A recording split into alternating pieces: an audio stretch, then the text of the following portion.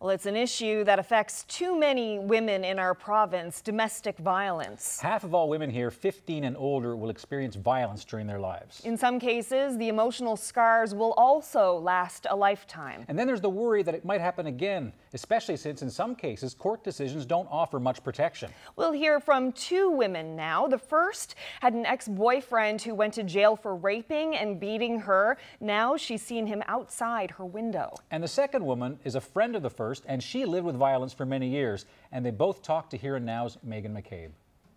You know, I know I'm going to be suffering the rest of my life because of him and what he did to me.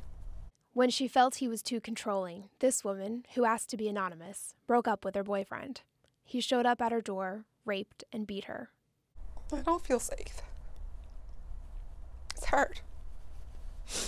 And like, he's walking around like a pillar of the community, like he did nothing wrong. He was convicted of sexual assault, assault causing bodily harm, and forcible confinement. Sentenced to over 2 years in federal prison, a DNA sample, and registered as a sex offender, he was released on parole in order to stay away from her. Since his parole was over last October, within a month, I've noticed somebody coming around our property. She approached that person one day and got chills. He was her rapist. I'm home alone. I'm sitting on the couch and like, my neck hurts from looking out the window to see if he's around. It's just, I mean, I go to bed at night and I sleep with a bat underneath my bed.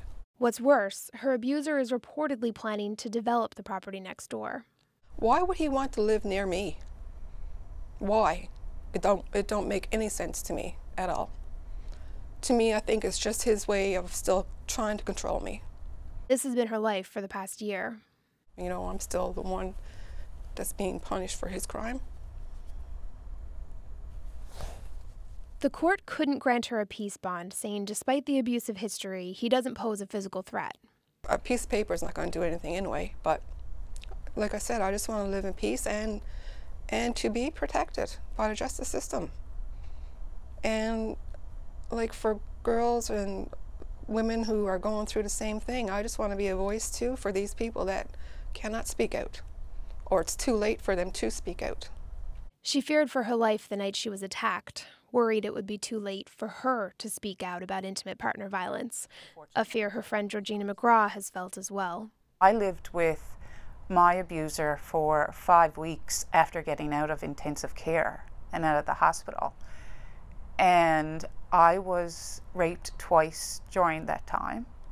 And I was told all the time that his biggest mistake that he made was he didn't murder me that night.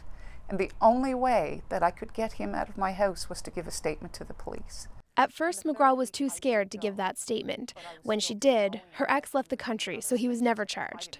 She still lives in fear. Day-to-day things, somebody raising a voice, somebody saying a word that he would have said, someone speaking in the terms that he would have spoken, everything comes back. McGraw now advocates to protect women and girls from the violence she and her friend suffered. Because I don't think I should have had to live those 5 weeks the way that I did, and the way that my children did.